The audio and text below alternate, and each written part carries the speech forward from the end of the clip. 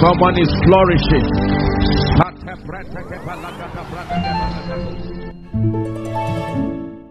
Now I decree and declare, by the power that raised Christ from the dead, I activate every virgin dimension in your life that is required for you to rise and do greater works. Receive that grace now in the name of Jesus. Let the spirit of prayer and supplication like never before rest upon your life. I impart upon you this moment the spirit of wisdom. Receive it in the name of Jesus. From today you begin to make extraordinary decisions that move your destiny forward in the name of Jesus Christ. I decree and declare, God's servant Bishop Oyedeko will say there is the spirit of faith, and he came to a people, a generation, as a representation of the spirit of faith that came from Papa Hagin and was imparted upon him. I decree and declare in the name of Jesus, the faith that works, that moves mountains, may that grace be imparted upon you now.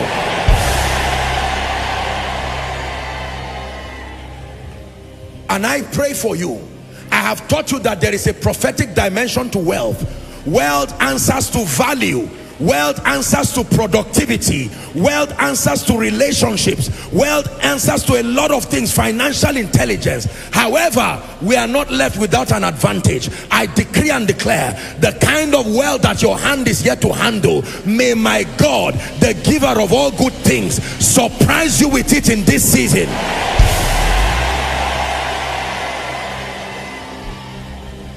Number 5, the force of influence. For some of you, by reason of this impartation, nobody has known you now, but between now and the end of the year, in the name of Jesus, let the grace for visibility rest upon you. Let the grace for visibility rest upon you. May kings hear about you. May nobles hear about you. May heads of government hear about you. In the name of Jesus Christ. The grace that announces your gift, the grace that announces your value, the grace that announces your contribution, whether in business or in whatever area, I decree and declare, everyone who is seated in the position of authority, who needs to hear about you, may the angels speak to them about you. May God use men to speak to them about you. Finally, in the name of Jesus, by the privilege of the apostolic and the prophetic, every door that has been closed over your life, stopping you from making destiny advancement, in this year of open doors, I command those doors be open now. Be open now.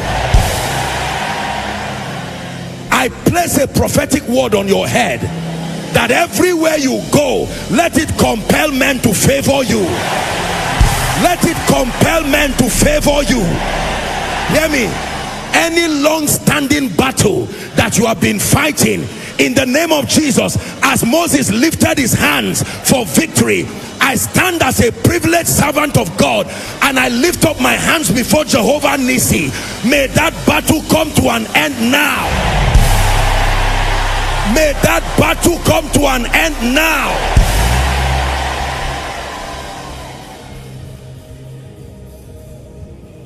There are some of you who have not laughed this year. You have watched others laugh, but laughter has been far from you. It's from one tragedy to another. Just when you think you are lifting your head, another problem comes. I say it again. The Bible says, and by a prophet the Lord God brought Israel out of Egypt, and by a prophet they were preserved. I stand in the name of Jesus, the one who calls and anoints men. I place grace on your life. Rise above every challenge. Rise above every limitation. Therefore, Koinonia, I speak to you. Arise and shine. Arise and shine. Arise and shine. Arise and shine. In the name of Jesus Christ. Thank you, Jesus. Give Jesus a big hand clap. It is done. In the name of Jesus Christ. Whatever you say go to, it must go. And whatever you call to come, it must come. And hear me, for many of you who have been calling things and they have refused to come, I join my faith with you and I call it to your life now. And everything you have told to go and it has refused to go, by the power that raised Christ from the dead, we drive it permanently from you. From today, whoever you bless is blessed. Whatever you bless is blessed. Whatever you touch is blessed. I pray for every business here, no more going down. Every home here, no more backwardness. Every spiritual life here, upward and forward only. In the name of Jesus Christ. From today, no enchantment and divination against your life will survive. And hear me, if there be anything that has authorized Satan over and against your life, in the name of Jesus, we bring him and his cohorts under your feet. Thou shalt not be afraid of the arrows that fly by day, nor the noisome pestilence, nor the destruction that wasted in noonday. I prophesy to you, anybody that says over your dead body, the ground will open and swallow them. Anywhere your name is taken, makatosh kalibaratos yata, embregedeka parakatosh, it shall not stand in the name of Jesus. Hear me, the power to create your possibilities and the power to manifest those possibilities, receive it right now. The power to correct anomalies and the power to command restoration, receive it now. In the name of Jesus and by the privilege of priesthood, I empower you this night. Go and correct every wrong thing in your life. Go and correct every wrong thing, financially, maritally, spiritually, intellectually, in your health, in the name of Jesus Christ. Hear me, from tonight, anything you see that is inconsistent with what is written, even if it's what you saw or what you heard or what you dreamt or what was told you, I empower you to change it with the written word.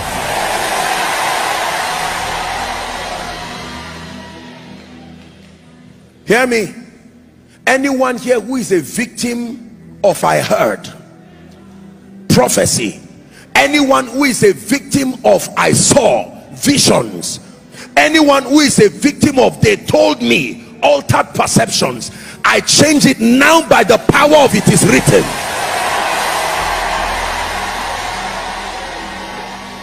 Anyone who has seen you dying, I speak to you, you will live. Anyone who has seen you poor, I speak to you, you must prosper. Anyone who has said your territory will be hostile to you, I prophesy over you, for you there is a lifting up. Favor rests upon you. The dominion power of the Spirit rests upon you. In the name of Jesus, I pray for you, precious people of God, the spirit of revelation that gives you knowledge and understanding, drawing light out of scripture and experiences. Receive that grace now. No more study of the Bible without revelation. High level spiritual illumination. Hear me, by this dominion power, anywhere you are supposed to be called in this season for good news and for your rising, I don't care how long it has been, I declare they must identify you and lift you.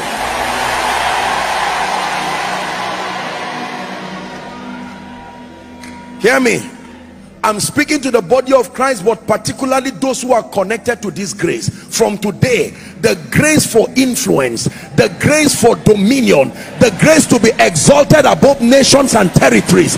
I release that grace of, help them, I release that grace upon you now. You will be distinguished in such a spectacular way. I want you to believe what I'm telling you. Nations will honor you, governments will honor you, not just individuals. They will look for you regardless your background. They will look for you regardless your limitations, in the name of Jesus Christ. May God put it in the heart of great men to look for you. May God put it in the heart of helpers to help you. Hear me. I know that our nation is being plagued with a lot of things. Let me speak for 1 minute. We owe a duty as priests to speak over this nation and over Abuja. I stand by the apostolic. We close the spiritual borders of FCT over terrorists.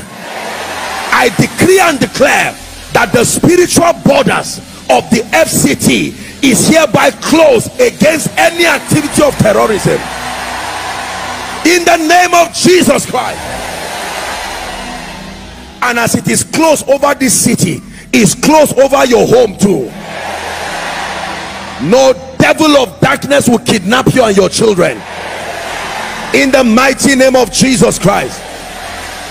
And anybody that vows to become your enemy, quarter to execution, may this dominion covenant fight them.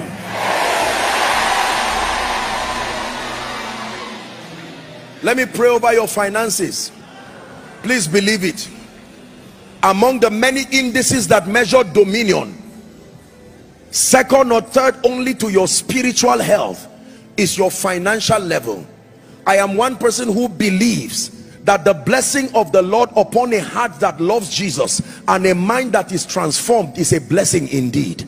Let me repeat. The blessing of the Lord activated upon a heart that loves Jesus and a mind that is transformed is a blessing indeed. Resources only become a disadvantage and a disaster if they rest in the heart of one who has a heart that does not love Jesus and a mind that is not superior in thinking. And because I'm sure of what God has done in your life, I speak over you. Some of you this week, in the name of Jesus, may my God surprise you financially. May my God open strange doors, connect you to systems and structures, in the name of Jesus Christ. And every limitation that has come with lack, I decree and declare, whether corporately or institutionally, be delivered from it now. Finally, let me speak over your body. There is a spirit that is sweeping across this nation and regions, just killing people using the guise of sickness. People will just tell you, I'm having stomach ache, having this, having that, and then you just die. There are others, they look at you and say, oh, you are this headache is like that, it's part of your family. I decree and declare, every sickness that is lurking around your body, by the power that raised Christ from the dead, since this dominion mandate has rested upon you, let that sickness leave you now. Cancer leaves you now. High blood pressure leaves you now. Blindness leaves you now. Blood conditions go now. Blood pressures are normalized now. Pile leaves you now. Bone conditions leave you now, in the name of Jesus, so that you can enjoy health. Remember, dominion is for men, spirits that have human bodies, and anything that fights your body is fighting the mandate of dominion upon you. Therefore, may your body be perfected. The Bible says he keepeth his bones and none is broken. Your bones will not be broken. In Jesus' name I pray. At your word, O King of Zion.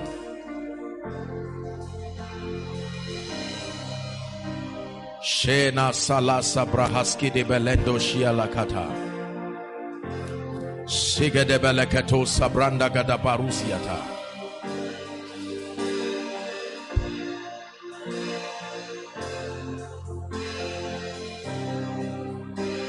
Make our destinies, oh God.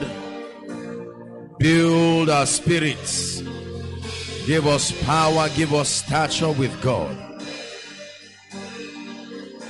Hallelujah. Praise the Lord. One of the things that I'm praying and hoping you will learn in this campground is the power of giving God time. The Bible says, he that soweth to the flesh shall of the flesh reap corruption, but he that soweth to the Spirit shall of the Spirit reap life eternal. If you give God time, he will give you his presence. If you give God time, he will give you his power. If you give God time, he will give you his wisdom. If you give God time, he will give you his honor. The seed for all of this is your time, your attention, your everything. You've heard me say the price for all of God is all of you, not part of you. Most of the fathers that you celebrate now, some of them have joined the cloud of witnesses. Some of them are still alive. Most of them will tell you that in their walk with God, they gave God time. One of the things that the devil is cheating us in as a generation is that we scarcely give God time, and yet we expect the result of those who gave him time. There were people who met like this, like you are sitting every day for 3 months, every day for 6 months. You have that in your history. Even in the West here, there are prayer mountains and campgrounds all around your region with a history of men who labored day and night praying. Some of you even come from the bloodline, physical bloodline of those people. There is no excuse to remain small. There is no excuse to remain powerless. One more time, if you are not tired, Father, change my life. Visit me in a very dramatic way. There is a generation at the mercy of my spiritual seriousness. There is a generation at the mercy of my passion, my hunger, my drive.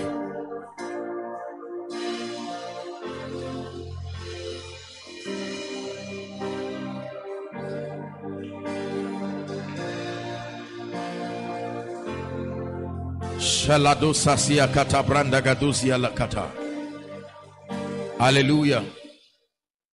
The last thing I'll do before we sit down, it will be a brief session this afternoon. I think let me use the opportunity and do it now, is to sincerely, without any sense of being political or just being right, I think we owe Foursquare as a ministry a lot of gratitude for having the discernment to invest very constructively in the youths. I really think so. Praise the Lord. Hallelujah. Now, when you study revivals and you study modern history, one of the mistakes that the fathers made, and I think this is a lesson for all of us to learn. We're not saying it to condemn them. They did their best. But one of the mistakes was that when Satan saw that then the Western world, he saw that some of these people were focused, there was no possibility of backsliding. One of the things he did was to give up on that generation. And while they were in the crusades, raising people from wheelchairs, they were in the crusades praying and fasting. They did not pay attention to their children. The devil deceived them to be so forward thinking. They forgot that one day they would die. They forgot that one day they will go. All it takes to destroy what you have done is one generation of neglect. Just one generation of neglect, and you can zero down on all your sacrifice for many years. When you read modern history, you would think they are lying. When they tell you the people who stepped upon the soils of the Western world, the things they did, you will marvel and wonder why the level of decadence today. The devil has always used this strategy. This is why we are celebrating this ministry. Do you know why? Because the fathers, the mothers were prayer warriors. Some of them were not educated, but my goodness, they would turn every plate upside down and pray and fast. They had encounters with Jesus. But Satan knew that he may not be able to make these people live the things of God. Please help those under the anointing. Just pay attention. And then what he did was to come to the little children, the one they were calling babies, the ones they were calling teenagers. Oh, don't mind them, they are little children. They don't pray, don't worry, one day we'll teach them. They don't fast, they are too young to fast. And then what happened was that Satan now went and started growing with that generation. He introduced what became their focus. Let me tell you, whoever grows with you is the one you become loyal to. Nobody will show up one day and expect a generation to be loyal to you if you did not grow up with them. Are we together now? Those babies today are the presidents of nations. Those babies today are the captains of industry. So Satan was patient for about 30 years and grew with them. Now all the people who could stand for God have transited in glory, and now there is a generation that did not know God. Let me tell you this, no matter how impactful you are a failure if the generation behind you does not become an amplification of what God gave you. The real legacy is not your signs and wonders. The real legacy, no matter what the miracles are. I'm speaking to some of you because some of you are students, you are on campus. Some of you are about to graduate. Have you seen this happen in the campus? That there will be a set of people who are on fire. They love God, they are praying. Then the devil will make them to focus on their personal achievement and forget about transference of graces. They won't mentor the ones coming. They won't build anybody. Empire mentality makes them to keep enjoying. The moment they graduate, you will suddenly find 2 or 3 years with no one who is spiritual, and it brings the fire on that campus back to zero. Occultism will now grow again. Drugs will now grow again, until God now begins to painstakingly handpick young men from 100 level, 200 level. Then he will now build a team again. Then they will forget to pass the baton. The real measure of a man's success is not your personal achievement. Your personal achievement gives you the credibility to be listened to, the credibility to be received. But your real legacy, let me tell you, my brothers and my sisters, your real legacy is what happens after you leave that phase of life. As young as we look, if we focus on ourselves and we continue a local champion mentality, a few decades from now we'll make the mistakes that others have made too. And while you are celebrating Joshua Selman, if all that happens is Joshua Selman, if Christ tarries one day, whether we like it or not, we will also join them among the clouds of witnesses. But what we leave behind, look what Jesus did. Jesus said, look, I'm only here for 3.5 years left. And he said, there's no time for celebrity. 12, where are you? Every day, mentorship, fire, teaching, opening them to the things of God. Mentored 72, send them for their spiritual IT. They return back and say, wow, even the demons, hey, no time for celebration, let's go back to the class. There is a lot to be done. When Jesus died, when he resurrected, if I were Jesus, I would go to Herod and say, just to let you know that I am really Jesus. He didn't have time for that. As soon as he resurrected, he said, where are you? 1:20, we have lecture. I have 40 more days before the Holy Ghost comes, and there are some things I've not taught you. My curriculum is not finished yet. Sit down and learn.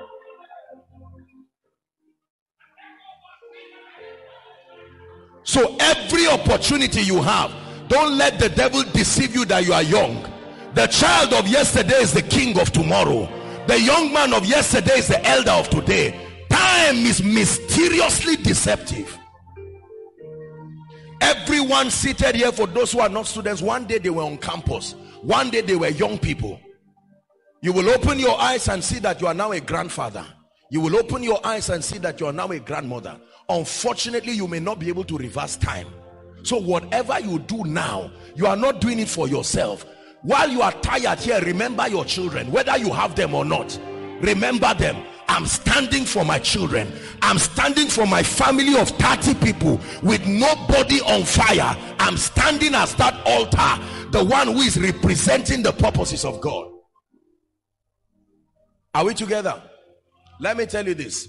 One of the indices that I use as a measure to communicate profound honor and regard to a person and a ministry is the ability to forget about themselves and their personal achievements and look at the generation coming.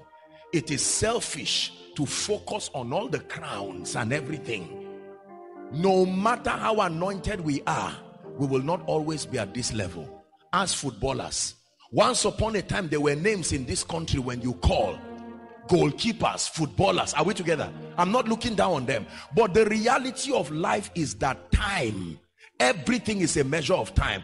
Today it is Joshua Selman standing here. No matter how anointed I am, just like our fathers of faith, a day will come we will focus on the generation we're sent to. It is not every generation we're sent to. Where you are sitting now, a day will come you will not sit there again. It will be someone else, maybe your children, who will sit. And if Joshua Selman and co did not do a good job, they will be seated, but there will be no preacher. We will still be alive preaching to the generation that we are sent to. And David served God in his own generation. May it never be that our children will not have voices that still direct them. Can we pray for the generations coming? Don't say you are too young. I don't know why God decided to take us this way, but lift your voice and pray.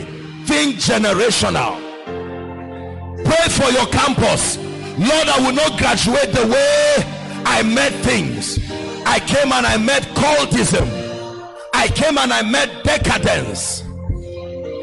Grant me the grace to raise people who will continue the works of righteousness and power. Some of you are done. Some of you have businesses. Some of you have younger ones. You have siblings. Grace for legacy. Grace for legacy.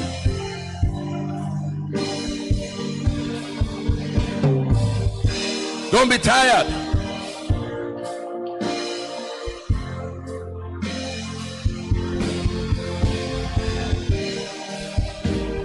Hallelujah. Praise the Lord. Amen. Let me encourage the coordinators of the Students' Congress and the rest. Among the many things that is taught the people, they should be taught the principles of succession. Succession is not something that happens without being taught. Succession is the secret of continuity. The things that thou hast heard of me among many witnesses, commit thou to faithful men who will commit them to others. The Christianity we receive today is because people brought it and they were good at succession. No matter how successful you are, if you do not understand succession, there will be no continuity to your impact. This is one of the secrets of the Jews. You go to Israel today, they have mastered succession. Corporately speaking, you go to the West, from a secular standpoint, they got it well. You will see restaurants that are 130 years old. You go to Europe, you will see buildings that are almost 300 years old. Succession. But in our nation, sadly, and in many parts of our continent, there is hardly second or third generation of anything. A father will labor and do everything, build business, serve God, sponsor missionaries, only for the man to die because he did well, but he did not think of the children. And there will come a very irresponsible child who in 5 years will destroy the legacy of almost half a decade. Elohim Adonai,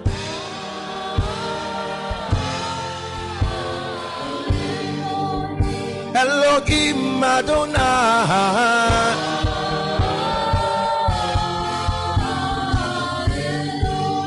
Elohim Adonai,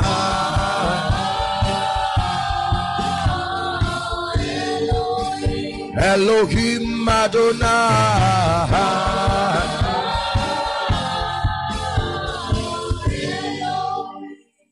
Help us, Spirit of the living God.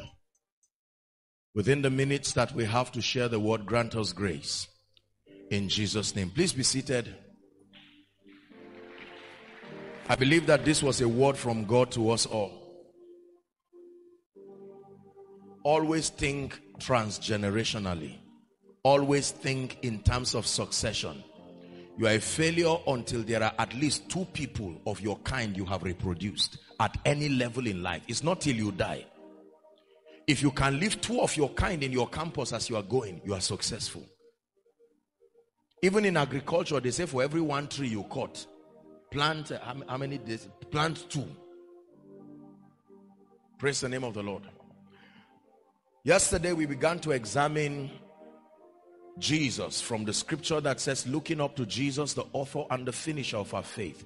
And I did tell us that primarily our focus as far as transformation and conformity is concerned is to the degree to which we are able to see Jesus and learn of him. He says, take my yoke and learn of me, for I am meek and I am lowly. Praise the name of the Lord. I told us that while it is good to have models, human and physical models, the best of us still falls short of the standard that gives the picture of Christ in his wholeness. Why? Because we are humans. Why? Because we are limited. So in spite of all of the things that we attempt to do to be worthy models, the greatest model that is worth our emulation and worth our pursuit is Jesus. He is the benchmark, the reference. He is perfect theology. Are we together? And yesterday we began to examine the attributes that were in Jesus that made him such a wonder-working personality as far as his earth work was concerned. And number 1, we examined humility. Are we still together? We looked at the quality of humility, that one of the classic signs that you are conforming to the image and the character of the Christ in experience is humility. I shared with us a few principles that help us to walk in humility. Then we looked at love and compassion. Not just love for God, but love for men. The ability to be touched with the feelings of their infirmity. Praise the Lord. The third thing we'll be looking at that is worthy of emulating in the life of Jesus is his prayer ministry. The Bible lets us know that Jesus himself was a man of prayer.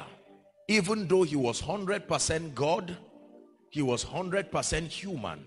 And the Bible says, for we do not have a high priest who had not been touched with the feelings of our infirmity. He said he was in every way like us, tempted, yet without sin.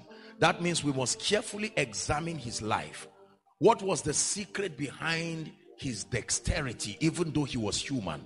What was the secret behind his consistency until he finished well? Among the many truths that we find in scripture that sponsored the strength and the stamina of Jesus while he walked upon the earth was the efficiency of his prayer ministry. Are we together?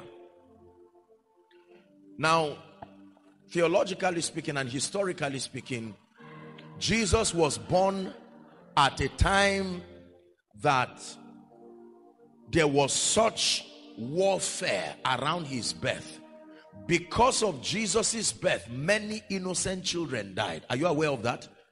Jesus almost never had age mates because they killed all of his age mates. Literally. Imagine like coming to a city like this or a nation and killing all of your age mates.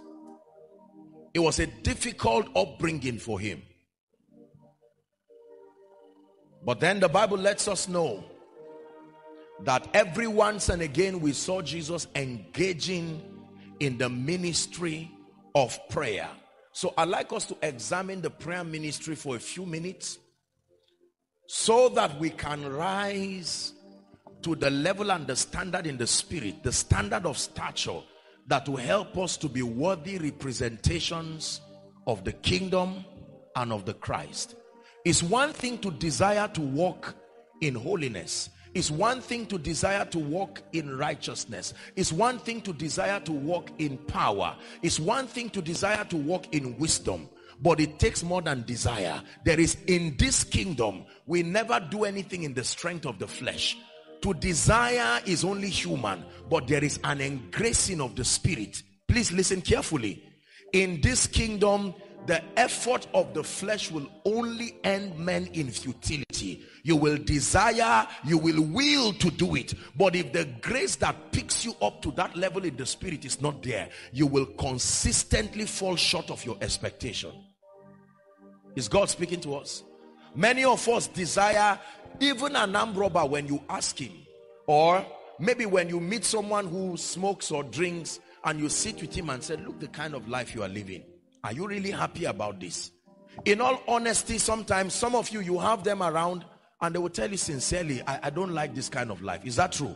And whilst you talk to them, you will think they have repented, they will never do anything again because of the level of brokenness. One day later, they're in the police station again. Because in this kingdom, look up please, let me teach you, pay attention to what I'm teaching you this afternoon. In this kingdom, demons are real. In this kingdom, Satan is real. There is a real devil that has vowed to see that your life will never rise to God's expectation. Spirits are real. Wickedness is real. The Bible does not leave us in the dark as to the fact that there are forces and that not every force is godly. There are spirits that will fight to see that your prayer life never becomes anything to write home about.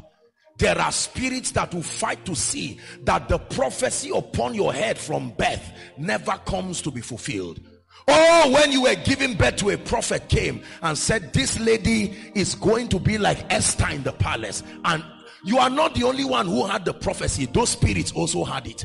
And they vow and covenant that for as long as we are here, this lady will not rise as a light in this family.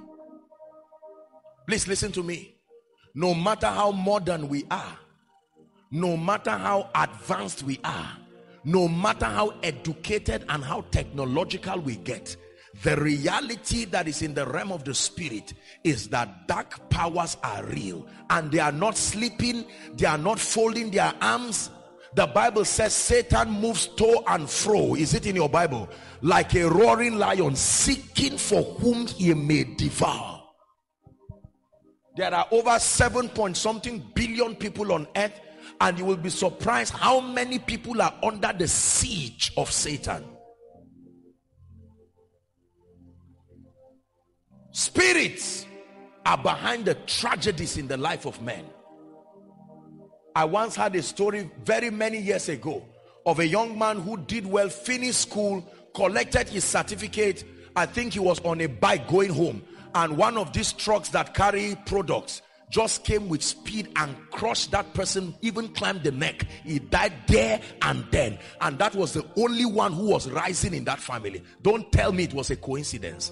Spirits are real. What of people who read and even conduct tutorial for others, and then when it's time for exam, they sit down there as if they've never read.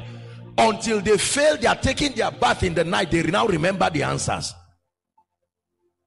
Wickedness is real. Oh, please listen to me when I tell you this. Our world is immersed in a web of evil and wickedness. And the Bible, knowing this, made a provision for the saints to be able to navigate through the tides of evil, navigate through the tides of wickedness, of witchcraft, and all of these orchestrations. Ultimately, the victory comes through the sacrifice of Christ, but the administration of that victory requires engaging the forces of the kingdom. Let me repeat myself, that even though the victory is finished in Christ, as far as the Bible tells us, the administration of that victory in your life here and now will be predicated on your understanding and engaging the forces of the kingdom. Just because the victory has been won does not mean it will automatically be made manifest in your life. Forever, O Lord, it says, your word is settled in heaven, not in your life. It takes engaging the forces of victory that have been given to the saints, and one of it is the ministry of prayer. Do you know what it means to grow in a place where you know they hate you? From the king there. Herod did not hide his own. Go and search for that child that I will come and worship him. And he was negotiating so that they will kill him. To the point that the angels, Joseph, God used dreams, he used angels to hide Jesus. When Herod died, he said, now you can go. The one who seeks your child is gone. Do you know what it means to walk in a world where you suspect that anybody can kill you at any time? Your life and your ministry is not received. And yet Jesus was able to rise to that standard and he finished strong. That means there is something that we need to learn. Walk with me for a few minutes as we explore a few principles that can help us rise to that stature through the ministry of prayer. Number one, the Bible lets us know Matthew chapter 10 and verse 16. Please give it to us. Matthew chapter 10. Please write it down. Matthew chapter 10 and verse 16. Behold, I send you forth as sheep in the midst of wolves. Very interesting information. Jesus is talking now, not a prophet, not an archangel. I send you. Let me define for you the territory that I'm sending you to. You are an innocent sheep. You see, a sheep does not have horns. A sheep does not have a system of defense. The only system of defense of a sheep is his shepherd. So he's saying, I send you as sheep. But a wolf and a sheep does not lie down in the same place. When a wolf sees a sheep, the assignment is to tear it into pieces and eat it. And yet the God of all flesh sends us as sheep among wolves. That means the tendency to see your destiny go down, as far as this world is concerned, is 100%. The tendency to see that although you rise, you never amount to anything is 100%. The tendency to see that tears and sorrow never depart from your life is 100%. The devil is that determined, and God did not leave us in the dark. He says, therefore, on account of this information, be as wise as serpents. One of the few times in scripture where God will recommend people to learn the wisdom of the serpent and to be as harmless as doves. 1 John chapter 5 and verse 19. 1 John chapter 5, Apostle John was giving us another information about the world that we live in.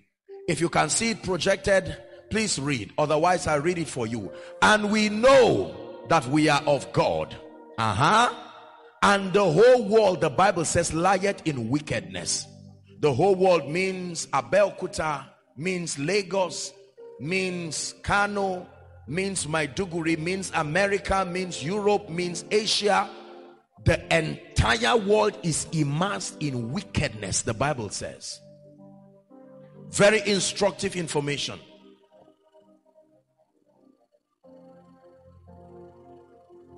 One more scripture. Matthew chapter 26 and verse 41. Again, Jesus Christ, the Son of the living God,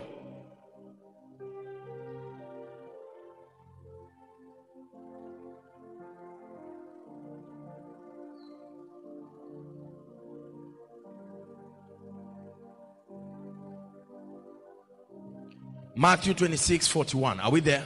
It says, watch and pray. Jesus again is giving us an instruction. Watch. The word watch there means be discerning. The word watch there means be vigilant. The word watch there means be wise. The word watch there means be courageous. Watch and pray that ye enter not into temptation. Why? Because there is a weakness in all men. It says the spirit is willing to be successful, willing to be great, willing to serve God, willing to live a fruitful life. But the limitation is that the flesh is weak. The flesh is weak. Look up, please. The flesh is weak does not necessarily talk about sin alone. Listen to what I'm telling you.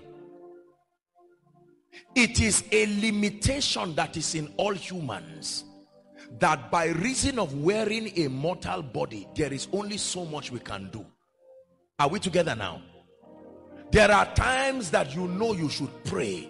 The Holy Ghost is telling you, arise and pray. But the reality of your tiredness, you know you are tired for a legitimate reason. The flesh is weak. There are times that you know you should serve God, but this joblessness is now 10 years, no job. And the truth is that as people begin to mock you and talk against you, at first you say it does not matter. The flesh is weak. This subject of flesh is something we have to trust God for grace and examine and deal with seriously. Most believers focus just on the issue of sin. The issue of sin has been resolved through the substitutionary sacrifice of Christ, that you can obtain that grace and that righteousness, and the grace grants you the ability to walk sincerely in true holiness and righteousness, the Bible says. But for flesh, it says, I crucify it daily, not monthly, not weekly. Listen carefully. You can be as righteous as you can, but the reality of the weakness of your flesh, you will find out your prayer life is going down, your word life is going down, your passion and your zeal for spiritual things going down. By the time you stay 10 years with no child, and everybody say you claim to be a Christian, even unbelievers who lived a wayward life, they have children and their children are almost going to secondary school. Don't tell me it will not touch you. By the time you love God and you've served God in church for years, and someone comes to say, what is the benefit of your serving God? Your colleagues who were not serious with God, when you were serving God, some of them were unbelievers. Today they have jobs. Today they build their house. There is nothing that seems to show like the faithfulness of God. The reality of those statements can get you to a point where even if you lock yourself in the place of prayer, you will think you are praying, but you are just worrying, saying, but God, are these people really lying? Have I not spent my life serving you? Is this how you reward them who serve you?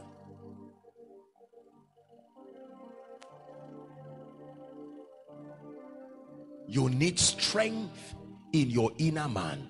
The Bible says if you turn aside in the day of battle, your strength is small. Can I tell you this? Every one of us seated and listening to me here, and those who might be following online, for as long as you are alive enough on this earth, a day will come when the reality of life will hit you to a point that if you do not have sufficient spiritual arsenal to stand in strength, you may fall by the wayside even after many years of serving God. Most of you here, you still receive support from loved ones and parents. Whether you sow or not, there's a harvest coming. So you may not understand the implication of what it means to be exposed to a wicked world, where someone vows and says, I am the boss in this office. It is over my dead body that you rise. Yet you are the one, the brain behind the growth of the company.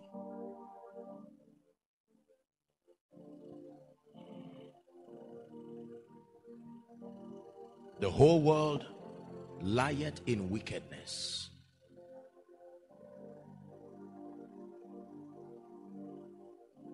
What then was the spiritual strategy that Jesus used? Why did he become so victorious regardless Satan? Why did he become victorious regardless the naysayers, the scribes, the Pharisees? Why did he become successful regardless all the schemings of darkness? What technology did he employ to be able to still rise and finish his assignment? He said, my meat is to do the will of him that has sent me and to finish it. When he was on that cross, hallelujah, he said, it is finished. I finished it. I fought the fight. Paul, when at the end of his life, he said, I have fought a good fight of faith. What a powerful testimony for a man to say, in spite of the wickedness of men, I still finished. Lord, I have finished the blueprint of my assignment. You stand and look at earth. I remember when Billy Graham was preparing to leave, One of the few men who finished his assignment. There was nothing else for him to do. He just sat down and was waiting for the day the Lord would take him. And with glory and honor he transited. Look at Jesus. He finished his assignment, raised those to succeed him, and levitated in their presence to heaven.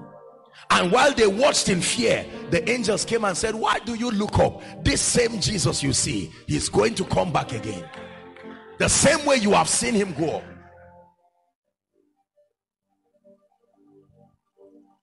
There are many ways, listen carefully, that God helps men. The Bible says, I will lift up my eyes unto the hills. From whence cometh my help? That was a question. Then it says, my help cometh from the Lord, the maker of heaven and earth. Let me show you one of the ways that God helps us in this kingdom, regardless the arsenals of darkness. When you find this secret that I teach you this afternoon, you can guarantee that you will finish strong.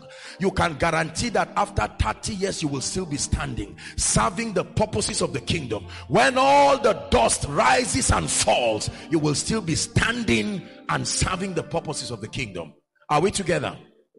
Romans 8:26. Shila Sambrahaski Dabakasu de Brende Gedibalahasia. Likewise, the Spirit also helpeth.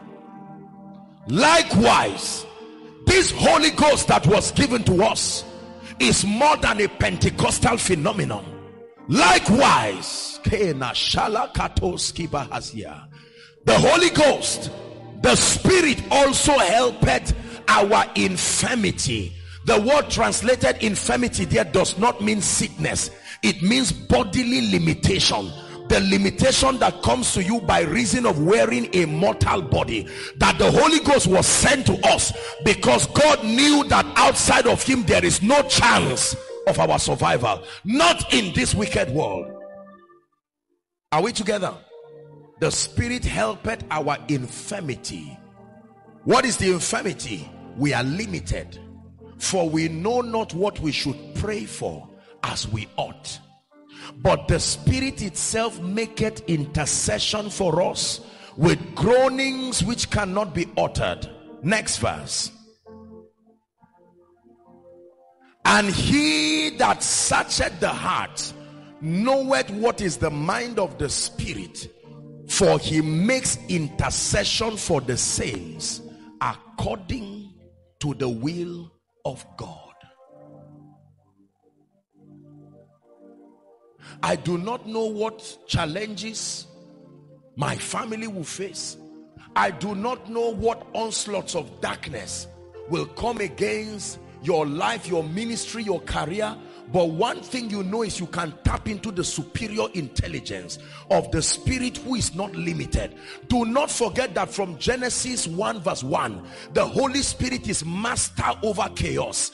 Every time there is darkness, every time there is chaos, he's the dimension of the Godhead that is introduced. Are we together? The Spirit helpeth our infirmities. How does he help it? By supplying you a dimension of a prayer language that even though you do not understand, the Bible lets you know that every time you utter that language, there is a coordination. You are praying with accuracy according to the will of God. I may not even know what I need for the next level of my life. I may not know what I need for the next level of ministry. I do not understand the kind of demonic structure that put themselves to come against me. But one thing I know is that even though I am limited as a human being, there is the supernatural spirit that was given to me, and he's provided a mechanism that if I engage it, no matter my limitation, the Holy Ghost who sees this entire span of earth, he knows how to direct me to pray such that I will eventually imagine victory. Now thanks be to God who causes us always to triumph.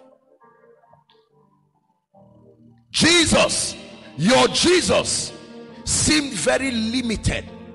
That was why when he wore this human body before he started ministry, As soon as he was ready to start ministry, the first thing that happened was that he went to meet John the prophet, the Baptist. When John baptized him, listen, he had not preached any sermon. The heavens opened and the Holy Spirit came and descended upon him. And the next thing that happened was that he was driven to the wilderness. He prayed for 40 days, 40 nights. Satan came to tempt him, and he defeated Satan with "it is written." The Bible says he returned in the power of the Spirit. Suddenly his fame went about. And when persecution arose for the word's sake, every time the Bible will say he will retreat from people and he will go to pray. Why should the Son of the living God pray?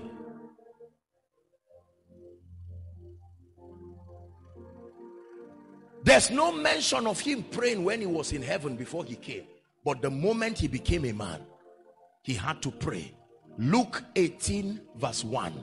Please learn this secret that I show you as we pray. Luke 18 verse 1. The Bible says, and he spake a parable to them to this end, that men, prayer is not for those in trouble. Prayer is not for prayer warriors. Prayer is not for ministers of the gospel. Prayer is for men.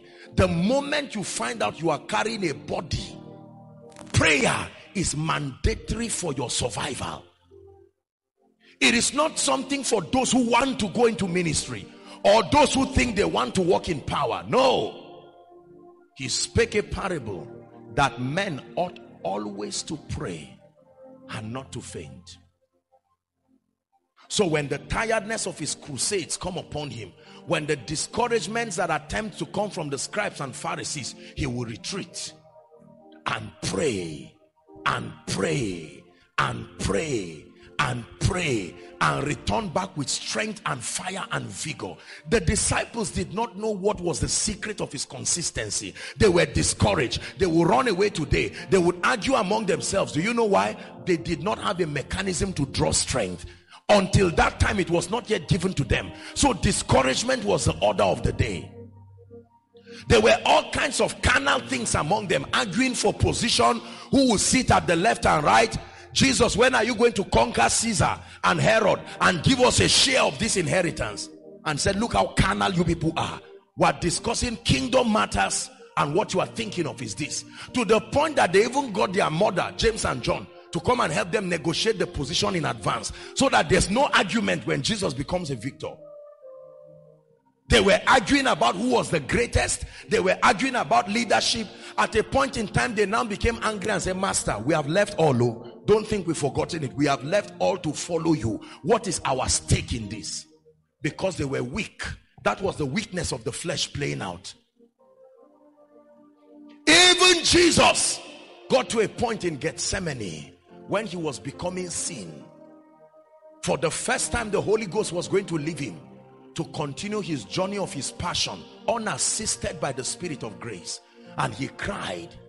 He cried and cried and cried. Father, if it's possible, take this cup off me. That's to tell you the reality. If Jesus got to a point where he was weak, do you know what I love about the Bible? It leaves everything bare. It doesn't doctor anything and hide it. If Jesus cried, it will write it there. If Jesus was victorious, he will write it there. A time came, your Jesus, the Son of the living God, was tired. And he said, Father, I never knew it was going to be this hard. Is it possible for us to renegotiate salvation? And then he just said, no, nevertheless, not my will. That's the strength to continue. But your will be done. You read about the disciples. Read about how most of them were killed and martyred. Some of them were turned upside down and they were hung. Some of them were hung in a transverse section. Some of them were fed to animals. And yet in modern history, even at the point of death, the Holy Spirit, he can give you strength and courage beyond your imagination. That with this Holy Ghost, you can stand in front of the board and see two carryovers and say, but Lord, this was not the plan. And yet in the midst of it, you will still find strength and be comforting someone else. And they say, so how will you do with your life? Now you say, no problem. I know that all things work together for good. And they say, shouldn't you be crying? And while other people are saying, what a shame, you claim that you serve God all your life. Where is your God that could not help you? You say, no problem, I will pass through this with honor and nobility. I know that the 1 extra year, something is going to happen that will change my life. There is stamina when you understand the ministry of the Holy Spirit. Now please listen to me. The subject of being filled with the Holy Ghost with evidence of praying in tongues is not a Pentecostal phenomenon. No. This is not something for Pentecostals. This is not something for men of God. It was an advantage that God gave believers. It says you shall receive power when the Holy Ghost comes. Acts chapter 1. In Acts chapter 2, we do not see power, but we see tongues. That means there is a relationship between tongues and spiritual power. If he never said you shall receive tongues. In Acts chapter 1, you shall receive power. But in Acts chapter 2, now when the day of Pentecost was fully come, the Bible says, they were gathered together with one accord, in one accord. Suddenly, there was a sound, like it was in Ezekiel 37. It came and filled the whole room. And the Bible says they saw cloven tongues that were as of fire. It came and rested upon every one of them. And they were filled with the Holy Ghost, the Bible says, and they began. So there was a day it was not their experience. They began to speak with other tongues as the Spirit gave them utterance. When the people gathered in the day of Pentecost and said, Peter, what is happening? Peter said, this is that. This is that prophecy that one day in the last days it shall come to pass, I shall pour out my Spirit. He began to quote from Prophet Joel to tell him this is that experience that brings us strength. By the time we get to 1 Corinthians chapter 14, please give it to us. 1 Corinthians chapter 14 and verse 2. Paul was mentoring the church in Corinth, and here's what he had to say. For he that speaketh in an unknown tongue, he said, speaketh not unto men,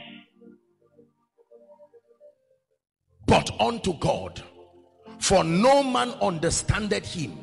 How be it in the spirit, he speaketh what? Mysteries. And Paul said those mysteries is what he calls the hidden wisdom of God, that none of these princes had known. For had they known it, they would not crucify the Lord of glory.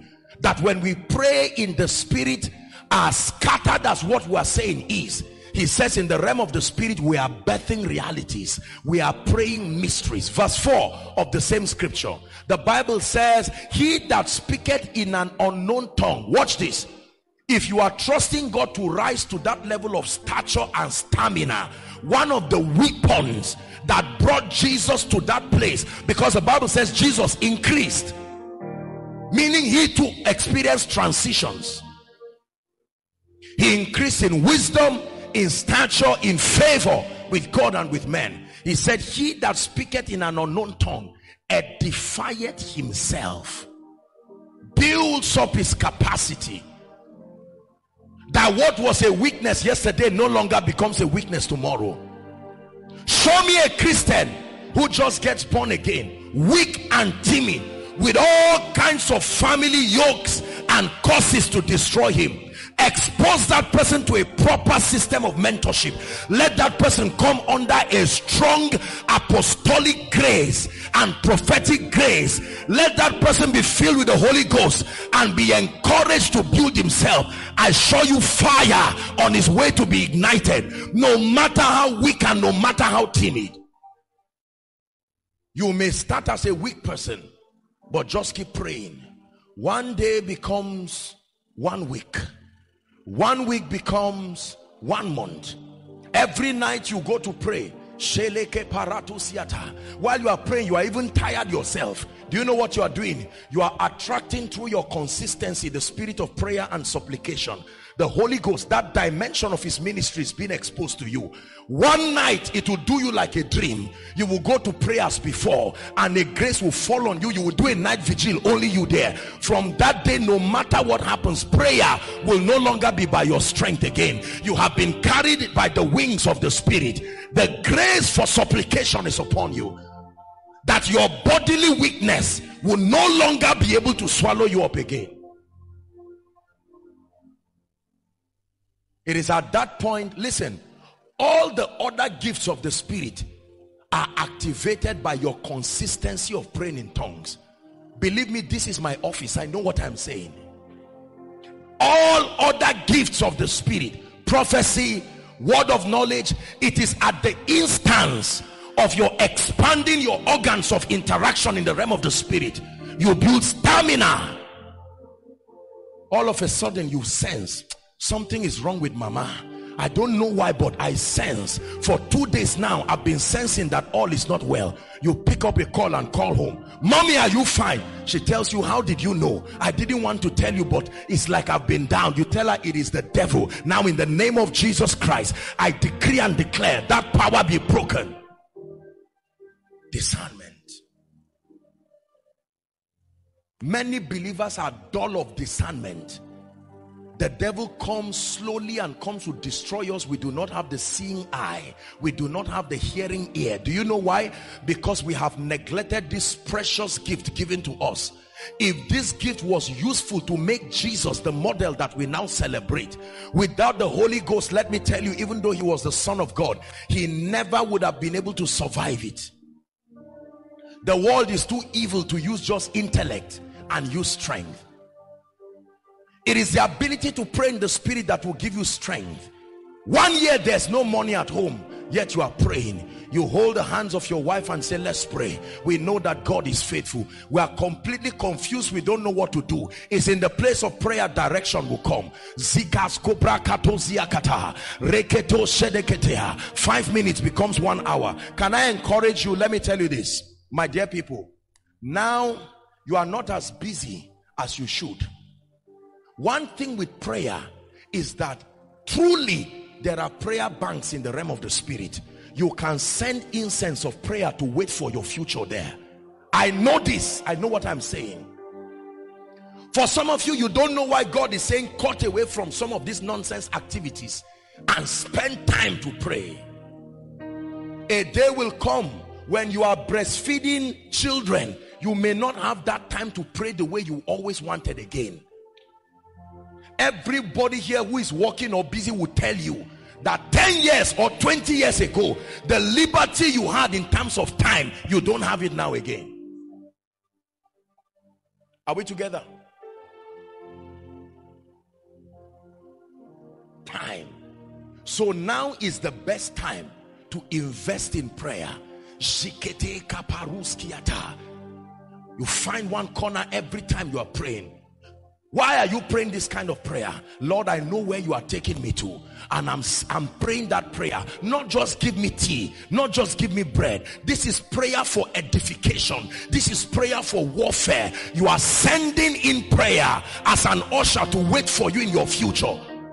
That what killed my father will not kill me. What killed my loved ones, they rose up just like me, but a spirit stood and stopped them. I'm not going to allow that destroy my life. I saw it destroy their ministries, and I'm standing now to send an incense of prayer.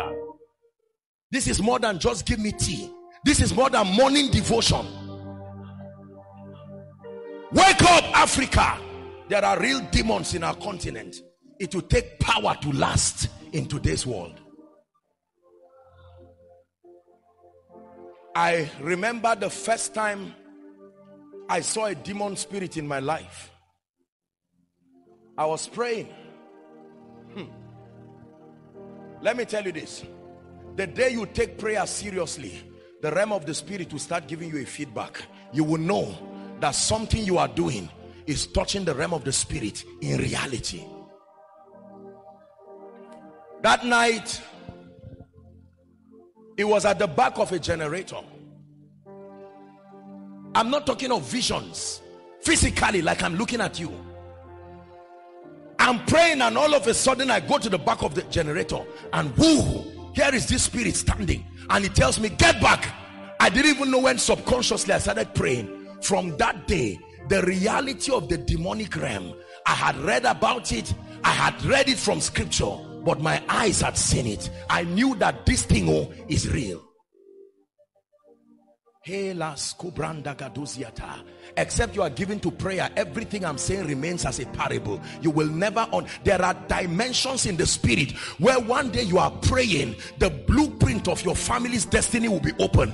That's the day you will see that your loved ones were not supposed to be small. So this is why marriages don't happen in our family. So this is why people rise, and God will say, now that you have paid the price to build power with me, let me give you authority in the spirit to deal with that situation.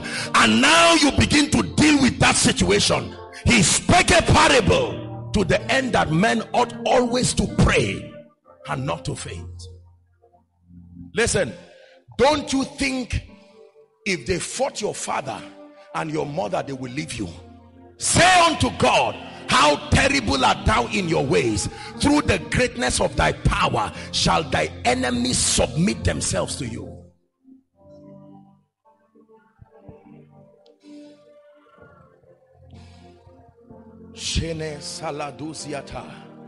Let me tell you this. Most of these songs you hear, I'm not a musician. Most of the songs that you hear that have come from me were songs that came from the realm of the spirit. Sometimes I was praying and I was caught up in the realm of the spirit, and I was hearing these songs of angels, and the part I was able to bring is the part that you hear. Let the weight of your glory fall. That's one of the songs. Let it cover all the earth. Let the weight of your glory fall. Let it cover all the earth. Let it cover all the earth. Let it cover all the earth.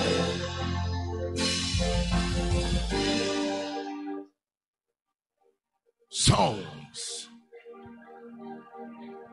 Holy, holy, blessed is he who comes in the name of our God. Hosanna, Hosanna, blessed is he who comes in the name of our God. Lion of Judah, the Lamb upon the throne, we hail you, Most High. It was a song that I heard. I was in the realm of the spirit, and I heard that song. It was like worship was going on. You hail you, Most High. We hail you. We worship you.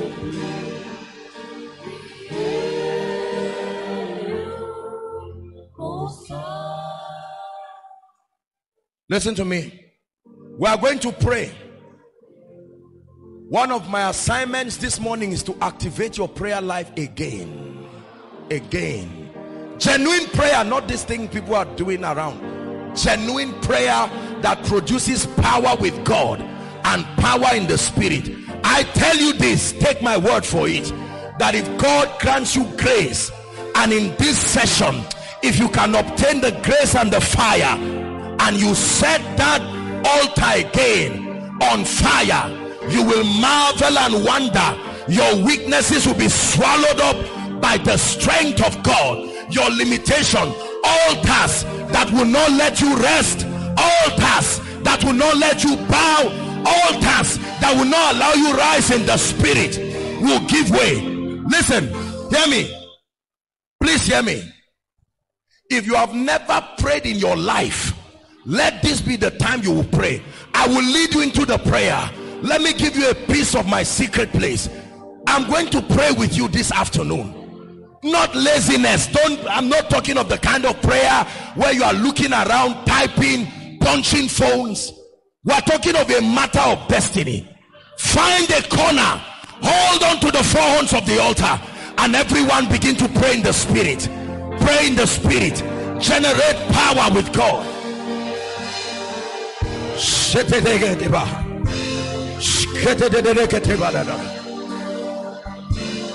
How can you walk when you don't know the way of the spirit? How can you run when you don't know the way of the spirit? How can you fly when you don't know the way of the wind? His power at work in us, changing everything.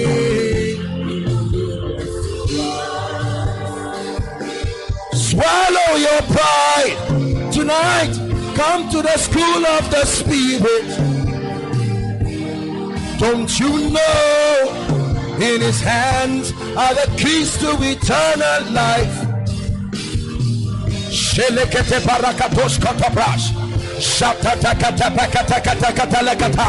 Skanda bratakas kotobakata. Where are the men of prayer? Where are the women of prayer?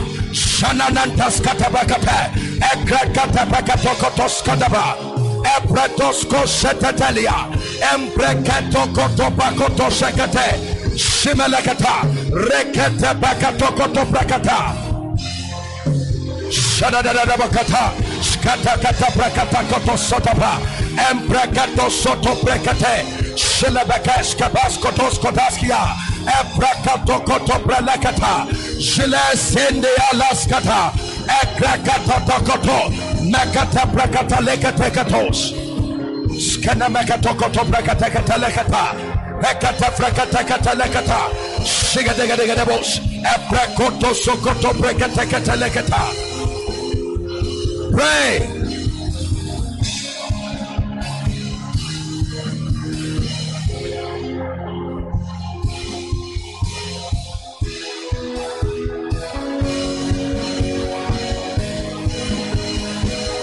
Elabasheda barararabash. Skibarata katapenda katapelekato sokotosh. Kabranto kotobrekatosia. Likewise, the Spirit helpeth. Likewise, the Spirit helpeth. Skanta parantas kataperkate. Ekata pratos kotobrekate rekatoshikata. Keprotos soto barutos soto brekate beletata. Pray. I know the lion, I know the lamb, I know the lion, yeah, I know the lamb. I believe in the lion, I believe in the lamb, I believe in the lion. I believe in the lion, and I will follow the lion. I follow the lion. I follow the lamb. I follow the lion. I follow the lamb. I follow the lion. Shanes kabaratos koto brakatesh. Ekeparutos soto koto branakata balakata. Press to that escape velocity in the spirit. It's time to rise in power. It's time to rise. No more limitation. You are not weak, oh great one. You are not weak, oh great one. Rise up, contend, have power in the spirit. I love the lion. I love the lion. I love the lamb. I love the lion. Hey. I love the lion. Say, I love the lamb. Shadakata bradekatos kotobarika. Embrateke baroto shoto bradetia.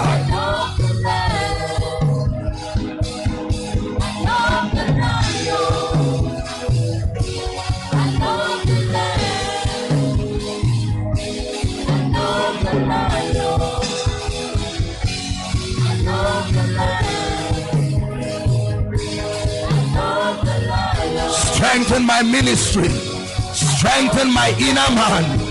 Power with God, power in the spirit. Let the gifts of the spirit be activated within my life. In the name of Jesus, it's time to represent the purposes of God, to walk in signs, walk in wonders, walk in miracles.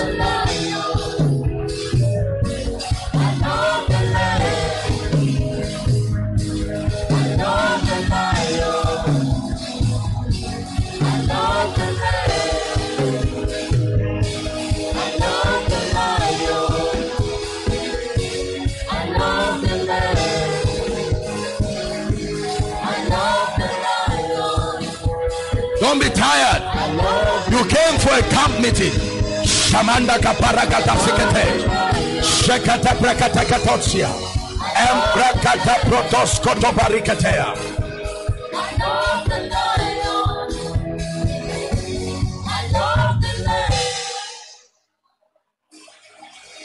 In the name of Jesus.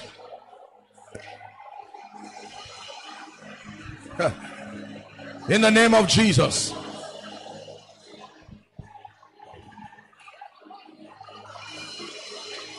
Listen to me. Listen. In the name of Jesus. Now listen. Hear me. It said, blotting out every handwriting and every ordinance. Are you ready to pray? Say after me, in the name of Jesus. You will marvel and wonder at what happens to you when you pray this prayer. Say, Father, I decree that every planting, every altar, every orchestration of darkness against my life, my family, my destiny, against prophecy over my life, right now it comes under judgment. Open your mouth and begin to pray.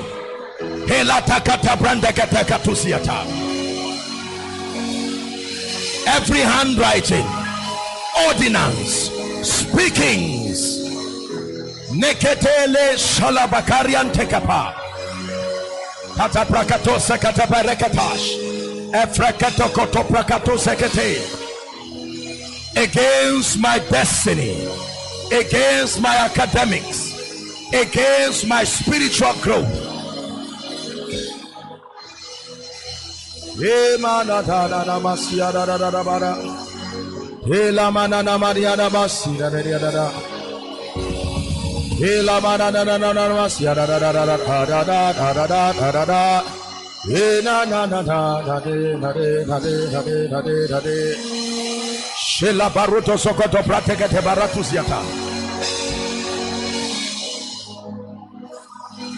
In the name of Jesus.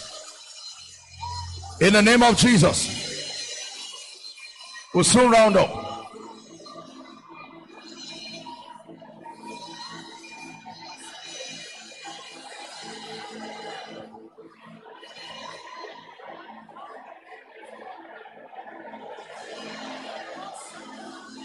My glory, the lifter up of my head.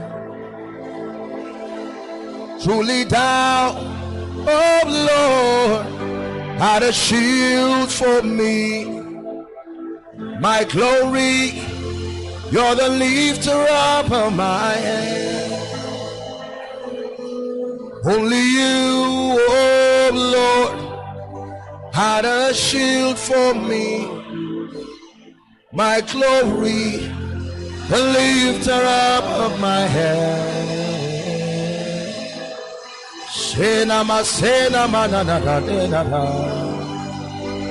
What a shield for me.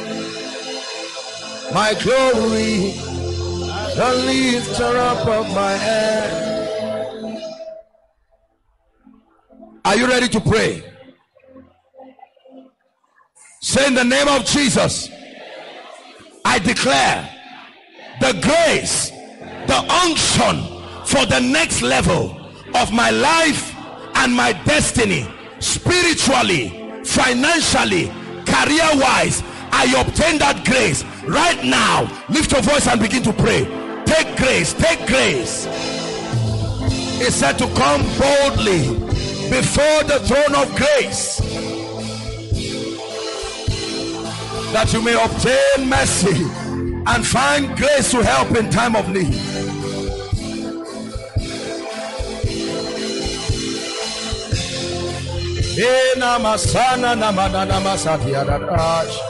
Shagada brada katosa te brekete batosha elekete brende gede bratuska diada balada baladas shekete brende kotosko topashia eke pakotoso topakaruta sedebeheshia.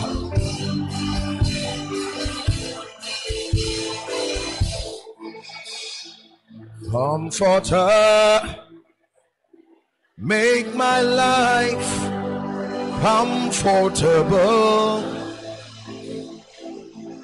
Teacher, teach me all I need to know. You are the Spirit of God. I feel your touch in my life. Holy Ghost.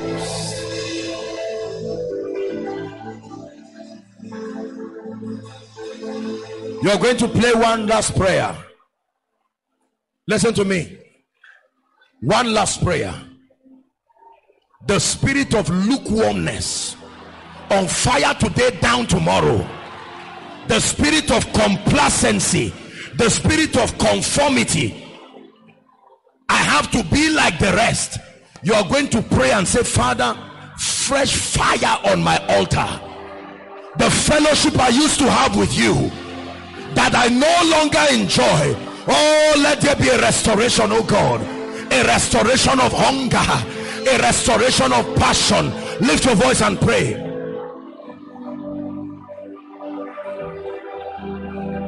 You are the covenant keeping God. Keep praying. You are covenant keeping God. Yahweh, covenant keeping God.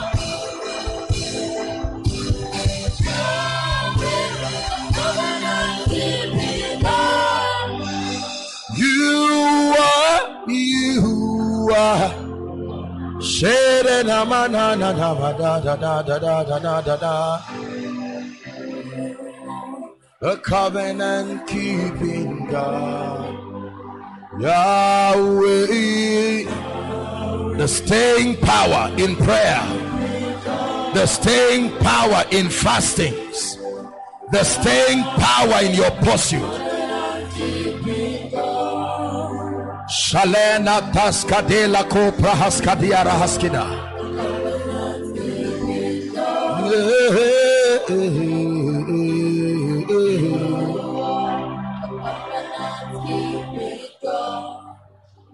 Hallelujah.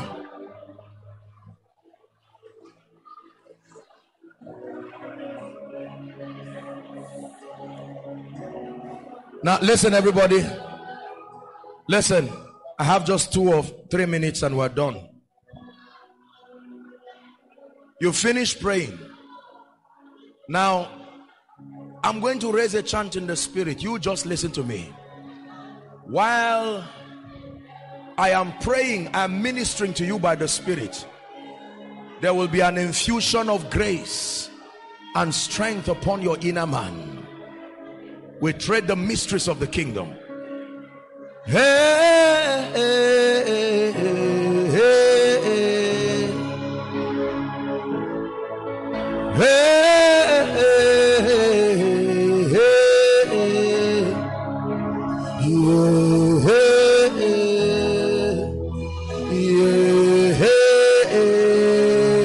I'm activating the ministry of angels. Oh, oh, oh, oh, oh. Yeah.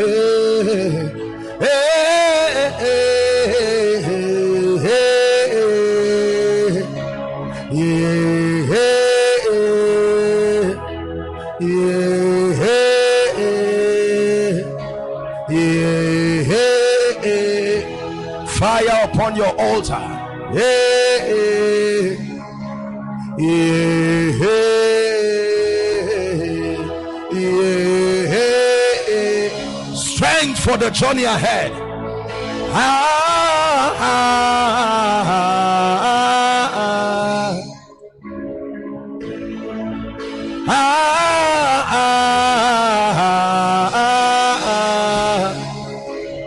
Grace to say no to every appearance of evil.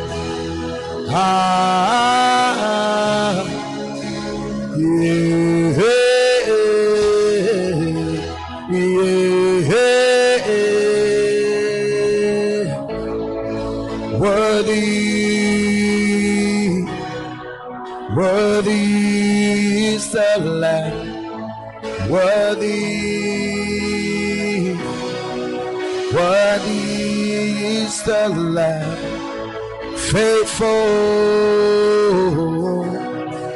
faithful is the Lamb. Mighty, mighty is the Lamb.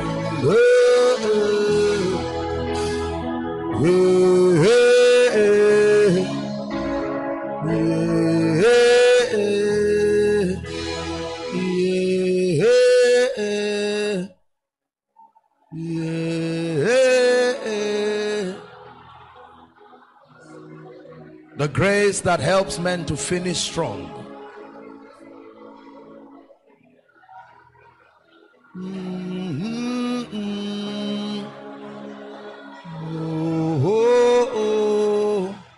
Just a minute or two and we're done. There are many of you, the Holy Ghost is speaking to you, calling you back to the place of intimacy.